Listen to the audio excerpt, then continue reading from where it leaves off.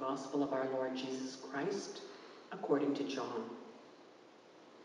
Jesus said, "Very truly I tell you, anyone who does not enter the sheepfold by the gate, but who climbs in another way, is a thief and a bandit. The one who enters by the gate is the shepherd of the sheep. The gatekeeper opens the gate for him, and the sheep hear his voice.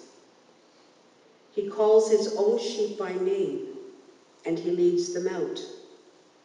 When he has brought out all his own, he goes ahead of them, and the sheep follow, because they know his voice.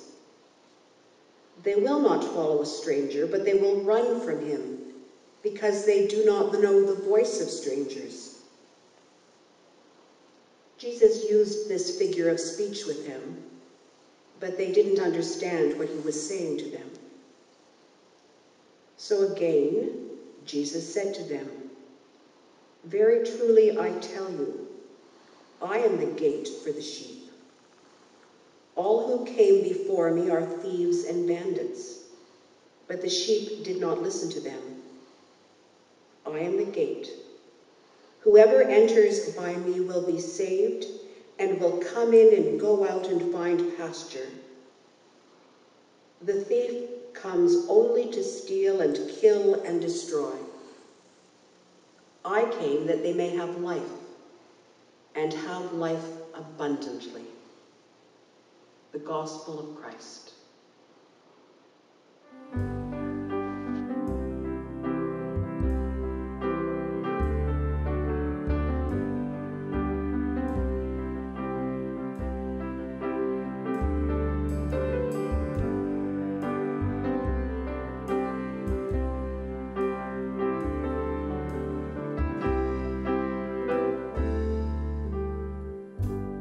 When the road is long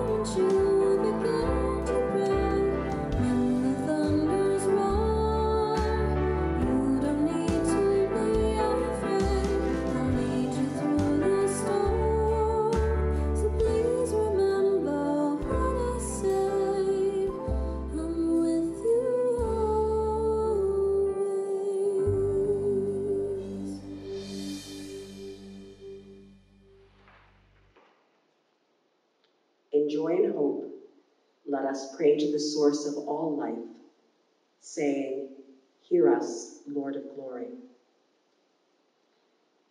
That our risen Savior may fill us with the joy of his holy and life-giving resurrection. Hear us, Lord of glory. That isolated and persecuted churches may find fresh strength in the Easter gospel. Hear us, Lord of glory. That he may grant us humility to be subject to one another in Christian love. Hear us, Lord of glory. That he may provide for those who lack food, work, or shelter. Hear us, Lord of glory. That by his power, wars and famine and pandemic may cease through all the earth. Hear us, Lord of glory. That he may reveal the light of his presence to the sick, the weak, and the dying, that they may be comforted and strengthened. Hear us, Lord of glory.